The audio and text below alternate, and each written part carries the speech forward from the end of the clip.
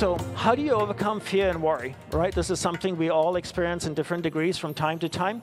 This is very easy to overcome once you understand awareness in the mind. Let's look at a simple view of time, right? You have the past, you have the present, which is now, and the future, right? This is a very simplified way of looking at time. Worry and fear only exist in the future. You cannot worry anything about anything in the past. It's already happened, but you can be concerned or fearful of what the consequences that may take place in the future. Fear and worry is future-based. Fear and worry is awareness leaving the present moment, going into the future, creating a situation that has not happened, coming back to the present and worrying about it. I'll tell you a story that my guru shared with me. When he was 7 years old, this was in 1934, up in Lake Tahoe, his family was coming back in the car, and it was snowing really heavily, and he was really worried that he would miss his favorite radio program called Captain Midnight. And back then, if you missed your favorite radio show, there's no internet that you can go and listen to it again, right? There's somebody on the phone going, Captain Midnight, right? And that's all you get to listen. You get one shot. So sitting in the car, it was snowing really heavily, the car was driving, and he was thinking, my God, I'm going to miss my show. We're going to get stuck in the snow.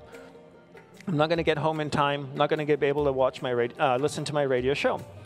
And then he saw what was happening in his mind. He saw his awareness going into the future, creating a situation in his mind where they were getting stuck in the snow. And then he was coming back, his awareness came back to the present and started worrying about this thing that had not happened yet. Then he asked himself, are we stuck in the snow?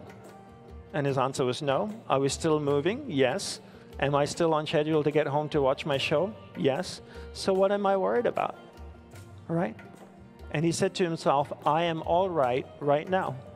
And that's a beautiful affirmation to say. Every time you're fearful or worried, say to yourself, I am all right now.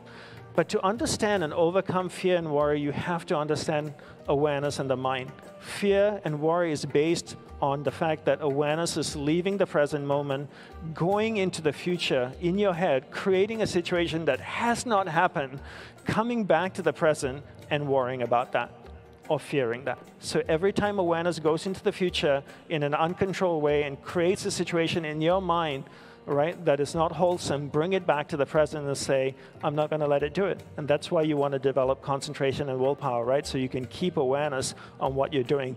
It's okay to let awareness go into the future as long as it goes into the future to think out things in a very positive way.